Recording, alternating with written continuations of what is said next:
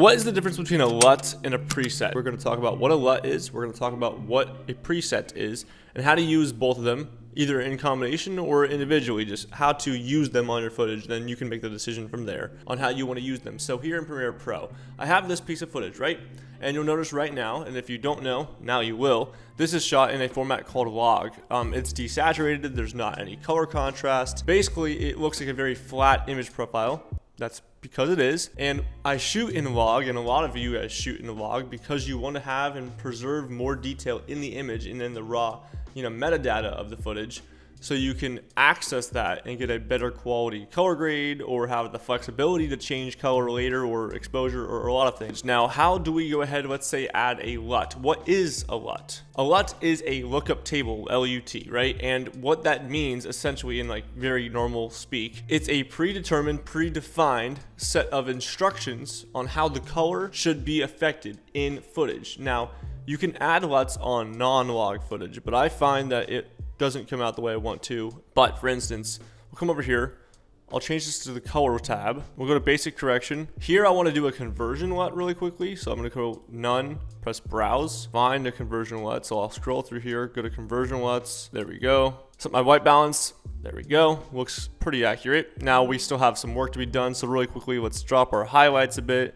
drop our shadows, increase our contrast, increase the exposure a bit, maybe bring down the white point just a tiny bit, not too much, and we'll bring the blacks down as well. Now, there's a lot more that can be done to this, and I would do a lot more, but for the sake of the video, we're gonna add a LUT now, because we wanna have a completely different look than this. We wanna have a custom look based off of a LUT that we downloaded because we liked that LUT. In my case, I went ahead and grabbed like a vintage, orangey, film look thing. Not that it would work on this footage, for instance, but it would obviously be an option.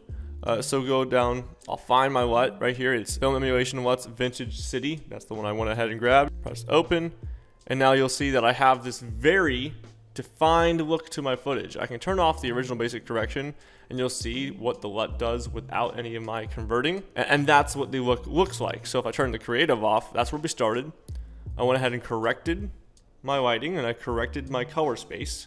And then I went ahead and added a LUT, or a lookup table, which is again a predetermined set of instructions for the color. Click it on, and this is my LUT. Personally, not a fan of that look. I would not go with that. This is more my style, but that doesn't matter. It can be any LUT you have. You can go ahead and throw them on, try it out, see what works for you.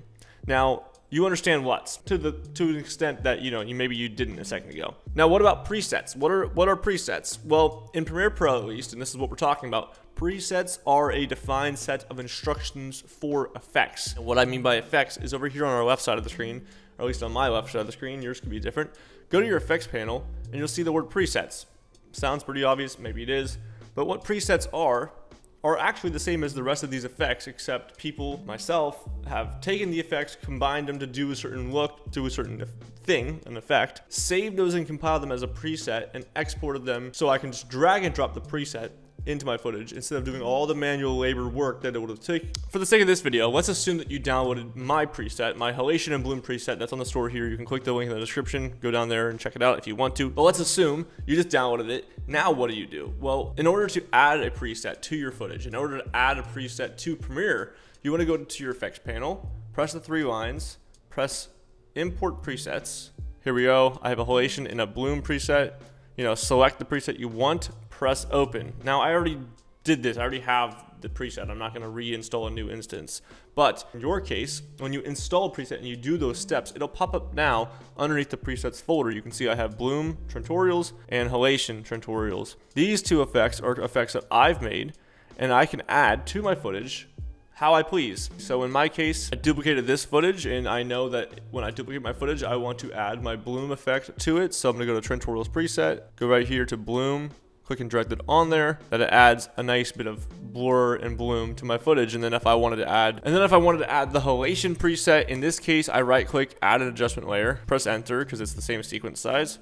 Stretch that to the length, go back to my effects, and just drag the halation onto the adjustment layer. And simple as that. Now I have halation and bloom dragged and dropped, or any effect for that matter, any preset, without having to do any of the work. Obviously, there's an up and down side to these things. A lot of fine tuning can be done. You can come over here and you can change a lot of the fine tuning. But for the sake of the video, that's the difference between a LUT a preset. That's why you can't drag a preset file into like a LUT folder over here in Creative, because that just doesn't work that way. And that's okay, now you know. I hope this answered a lot of your guys' questions. Simple little video, but hopefully helpful. I'll see you soon with hopefully more of a fun, deeper tutorial. You get the point. All right, talk to you later.